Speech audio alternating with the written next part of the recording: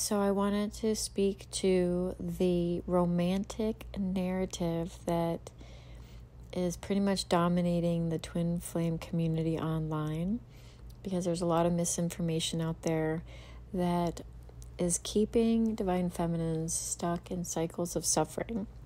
So if you're newer to this journey, what I share here may trigger you. If you've been on this journey for a while, it may resonate with you more. But wherever you're at, even if it triggers you, that does not mean the message is not meant for you, because triggering is part of this journey if you have not figured that out yet. So what I'm going to share with you, just take it as it resonates for you, and I would love to hear about it in the comments. So the romantic narrative is rooted in fallacy, because your twin flame journey is your ascension journey, and it is your journey to oneness. The romantic narrative, as its basic principle, says that there is a you and a them. There is a you and an other, right? Your twin flame. So there's you and there's them, which is two, which is duality, which is separation consciousness. This is the journey to oneness and unity consciousness. On this journey, you are transcending the dualistic mind that's rooted in separation, fear-based consciousness, and moving into heart-based unity consciousness, aka oneness or unconditional love. So at the very, very basic foundation of the romantic narrative that states there is a you and there is a them, right there, it is flawed. It is rooted in separation consciousness and keeping you stuck. The second fallacy with this is that what's happening between you and them is not supposed to be happening according to your egoic personality self. So there is a lack of acceptance of what is. So the first fallacy is that there's a you and a them. The second fallacy is that whatever's happening between you and them should not be happening. And as a result of that, as a result of rejecting what is and not accepting what is, you end up in this addictive cycle of clinging and grasping outside of yourself in order to feel whole and complete. And you are clinging and grasping either physically, mentally, emotionally, or energetically to this apparent other person that appears in 3D reality as your twin flame, which is really your soul in another body. So it's really your other self, but it appears separate in the 3D world. However, the 3D world is not really as it seems, because everything is oneness appearing as you, your twin flame, your dog, your cat, the tree, the flowers, everything. You are the divine presence, the animating presence that animates all things. Oneness, also referred to as unconditional love, that animates all things, including your twin flame. And so the romantic narrative that keeps you focused on a you and a them, or a you and another, is completely rooted in separation consciousness, which you are here to transcend.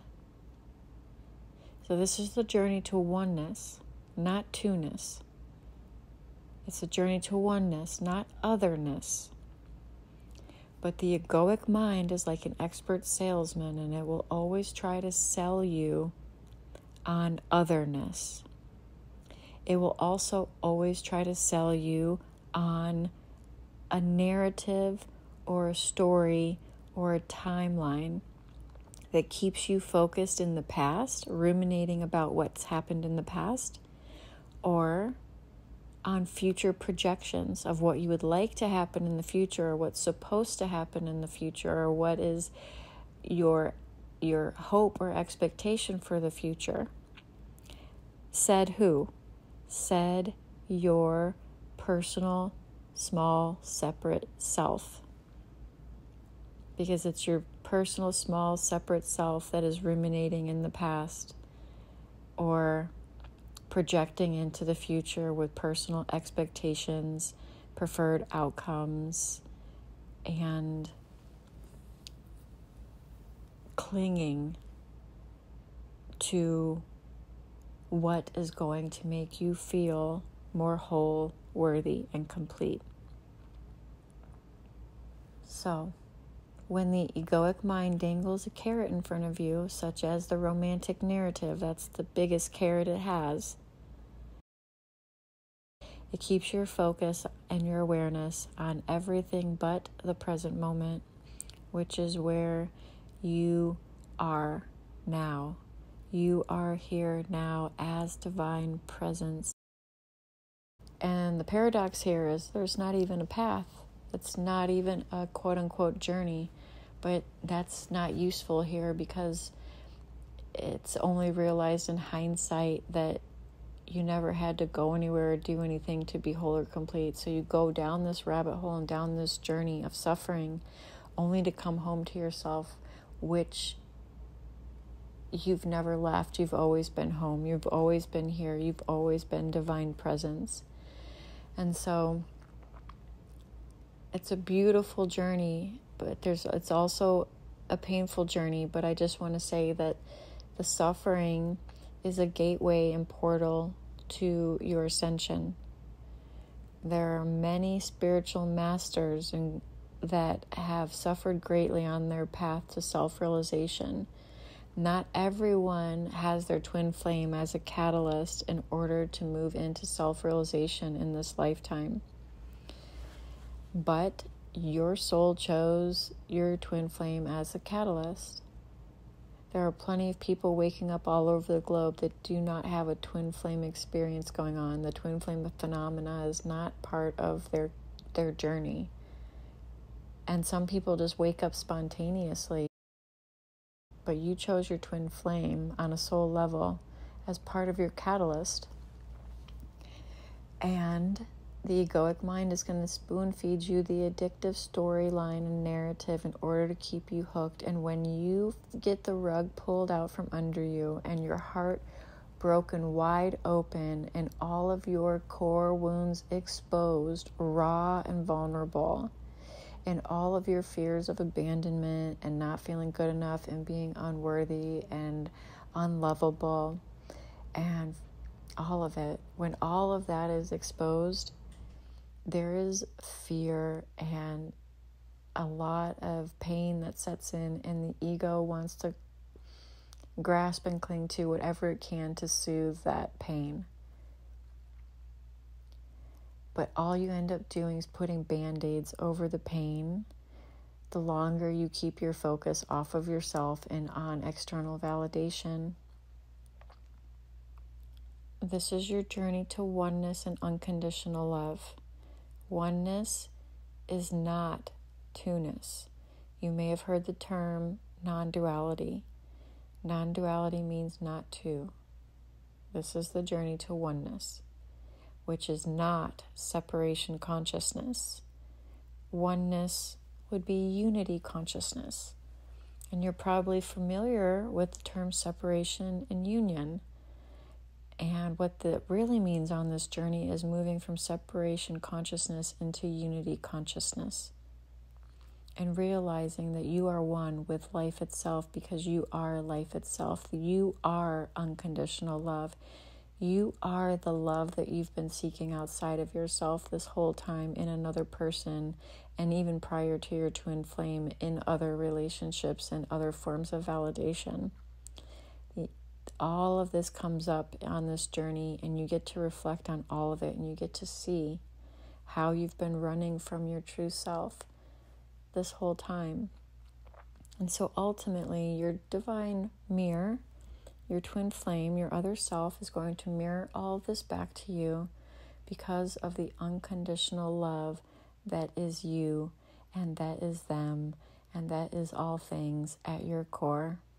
Because unconditional love is here to experience itself through you. And because of this, these triggers are here. They are blessings in disguise, pointing you towards areas where you are yet to be free and liberated. And on this journey, you will eventually make the conscious decision to choose truth and freedom above everything else, including this connection, which I say connection in air quotes because connection implies that there are two things that can come together and connect, two people coming together, and that's not the case. This isn't even really a, quote, connection. But you will make the decision to choose your truth and freedom above all else. And you will let go and surrender on this journey, and you will move into non-attachment. And when you read about or learn about other ancient spiritual wisdom, you hear these terms come up: letting go, surrendering, right? Non-attachment, which is what you're going through right now. You are learning to let go. And what does let go mean? Well, you are letting go of resistance. Resistance to what, you might ask? You are letting go of resistance to what is. Resistance to the present moment. You're moving into divine acceptance and surrendering to life as it is right now, which is where all of your power lies, which is you. You are here now. Be here now. There is no future moment. The future is a projection in your mind. The past is over. You have this right now. The romantic narrative that's keeping you stuck is keeping you stuck in a future projected moment which never comes and doesn't exist. It's a trap that's keeping you from ascending on your journey. And eventually, when the suffering gets great enough and the pain of the chase becomes too painful, chasing physically, energetically, mentally, or emotionally, you stop running from yourself. Essentially, you and your twin flame are both runners. You're running from your true nature, and they're running from you as a result of that. Because you are true nature, and they're running from you as you run from you. So this is just a time to get real with yourself. This is an addictive narrative that is rooted in codependency, attachment, fear, ego, mind, and separation consciousness. Real love is not a romantic emotion or attachment, although loving emotions can arise with unconditional love, loving expressions. Loving, you are the loving, you are the loving. That's what you are at your core. But this 3D romantic narrative that is told in the twin flame community is rooted in codependency and attachment. And unconditional love is not attachment. Unconditional love is love. It's divine acceptance. It is love and acceptance of what is. Unconditional love is freedom. If, for example, if you truly love your twin flame, you would not want to possess them. wanting to possess them or needing them to come back is attachment. It's ownership. Unconditional love is not owned. You can only be it. It is not owned by anyone. It is not attachment. Unconditional love would allow someone else to be free and make their own decisions, even if that decision is not choosing you. So how free would you want your twin flame to be? Unconditional love would say, free enough to not choose you. Anything else is attachment. And you're here to transcend the 3D model of romantic love that is rooted in neediness or codependency. And that's not to say that all romantic relationships are rooted in codependency or neediness. That's not the case. But unconditional love is rare. Most people enter relationships where they get married and one minute they love and then the next minute they don't love and they get divorced and the love ends. Love doesn't end. Unconditional love is what is. There is no ending and there's no beginning to it. It can be interchanged with oneness if you'd like. There is nothing else. There is only love. It cannot be lost. It cannot be gained. It cannot be owned. And it cannot be possessed. It is free. Free to be. And as you let go of the resistance and move into divine acceptance and to surrender to what is on this journey, you begin to open up your heart to this unconditional love. And this is when you really take your power back and the journey begins to shift. And you're not meant to know the ending. You're not meant to know how this unfolds. Love doesn't need an expectation to hold on to or cling to or grasp to.